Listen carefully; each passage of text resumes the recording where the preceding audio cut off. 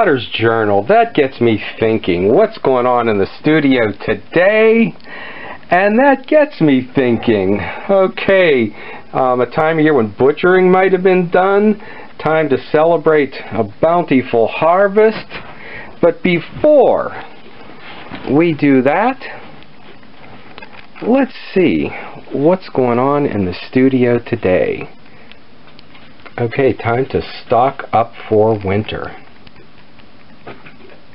Hey, I'm doing a 101 jug series. I've done a lot of jug videos, and the pig bank is just like making a jug. And so I'm not going to throw the jug here, but we will do the final part and collar it in. At this point, it's just like making a barrel mug, except a bit larger.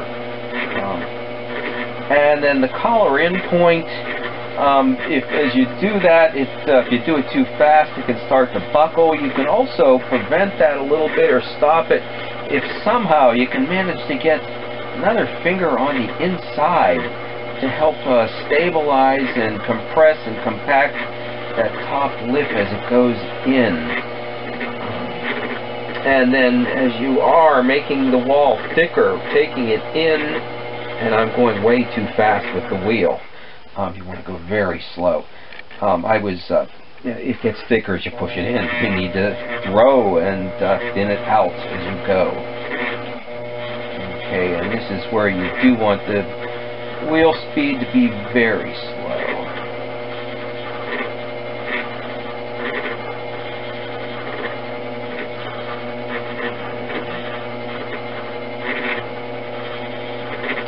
And despite the fact that I'm doing 100 jugs, they're all different. The collared in form is difficult to make. And if I'm away from this for a while, it seems that I forget what I did. I probably should go back and watch one of the videos. And yeah, for this pig, the jug that makes the pig bank, I will put a link to one or two of my throwing the jug videos below. Okay, and this is also one of the places where you often will have to cut off some of the top to clean it up and even it off. But if you are able to do that thing and get a finger on the inside, that sometimes eliminates that part of the process, and we may not have to cut anything off the top. Okay, and the banks, the pigs, I have been, not completely making it straight-sided, but yeah, straightening it out a little bit, giving a curve that curves into a face and into the snout.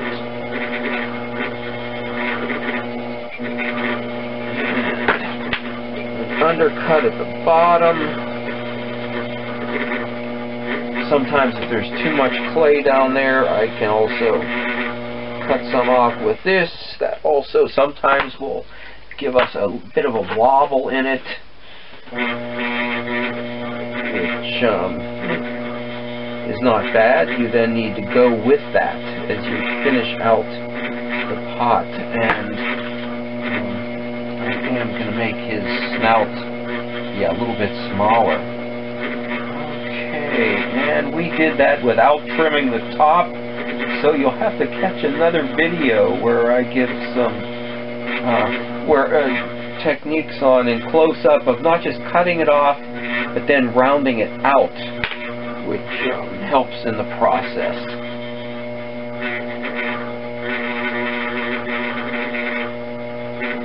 And I do not give mine an exaggerated snout.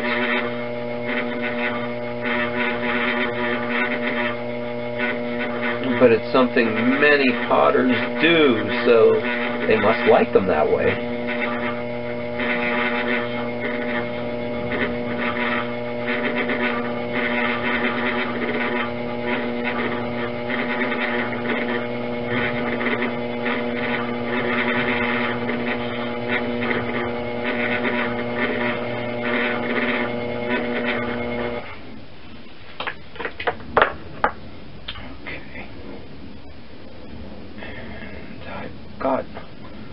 one thick wire with some bends. Okay.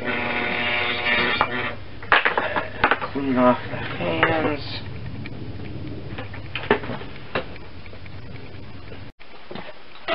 There's so many unforeseen steps in most pottery videos, and I'm going to have to say, sorry, you missed one here too. The larger ones were thrown on a bat, and I did not cut them off when they were finished. I then came in and trimmed the bottom with a very sharp brand new wooden rib, and trimmed the bottom while it was still on the bat, and then cut them loose. The other, and this part we will see, is that when making these into pig banks, you know, it has to be wet and not too stiff, so that you can add the parts, you know, the ears, the eyes, tail, the feet. But if it's too wet, you know, you'll push in the jug and you can't get your hand in there to push it back out. So they're being dried very slowly. Because it's a closed-in form, you know, it can dry very fast on the top and on the outside and not on the inside and the bottom. So while they were still on the wheel, I also went around them with a watery sponge to get outside a little bit resaturated, making sure the inside firms up.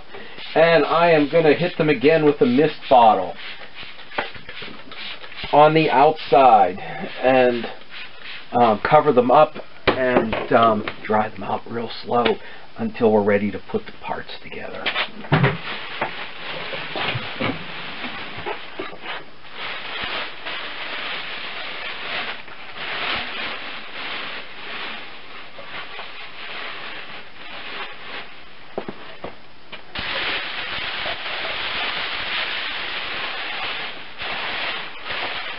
Okay, so these should be absolutely perfect tomorrow or whenever we get to this very soon. I'm going to do the next three of these at once.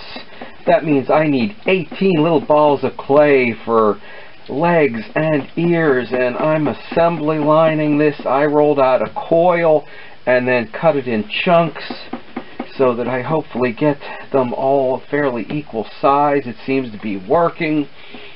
Also part of the reason why yes, okay, I did do sculpture for 25 or 30 years while I wasn't making pots, so it seems to make sense for me to make pots that need to be assembled, that need to be sculpted, since I also have trouble getting a great deal of money for my pieces where I'm located and the kind of market with my marketing non-genius. It makes sense too to put more into a piece, and hopefully a piece that we can get more out of it.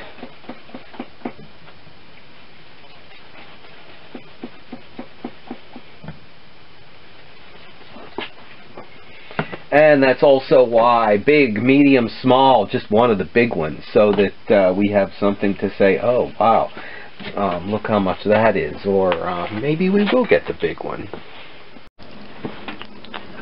Okay, and we have got this set to cone 6.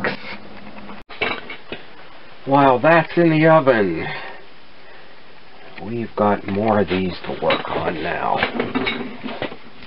I found out for the bigger one, well, first of all, I need a walnut, okay, almost with the outer skin on it.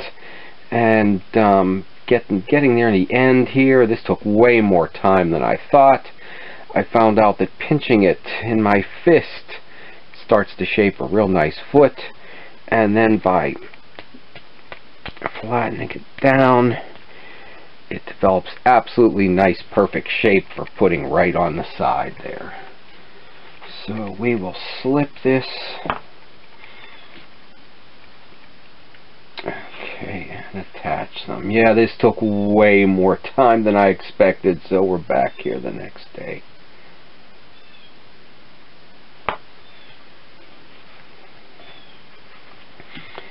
And as I said, yeah, I guess I would need to do 100 to get this down quicker and faster, maybe.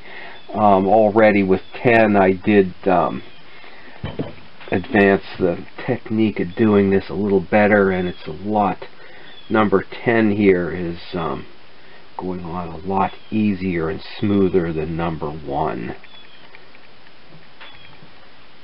This is now pre-shaped and goes on a lot faster.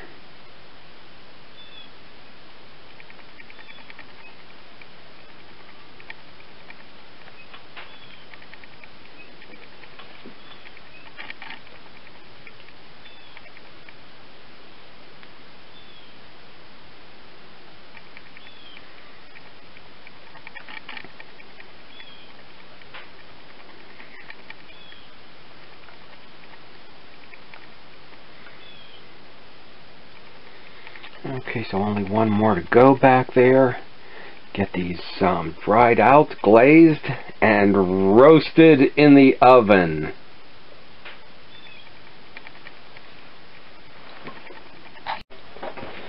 So I like my Albany when it's roasted to a golden haze. I like the Albany when it comes out a glossy clear. I like my dark green Celadon. But what happens when you have a lot of picky guests coming and all they want is blue?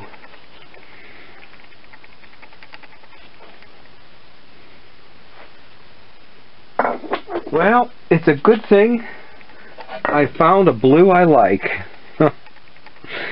The Sea Mist, the greeny blue from Standard Ceramics. Wow, look at this guy. He's a big one.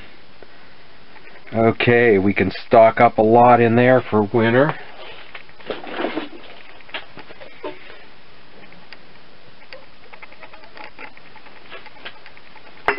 And I'll just have to learn to only do 1 or 2 with the glazes I like. And do the Celadon to keep everybody else happy. Oh, how about this guy? I did a pair of these. Okay, and what else do we need as the year draws in and we stock up for winter? Well, I'm still working on a big order for holiday gifts, the garlic oil plates. But that, yeah, stocking up for winter thing. What do we need? We need pies. And we need them in the blue Sea Mist. Okay, stop back and see what we can cook up. Okay, next week.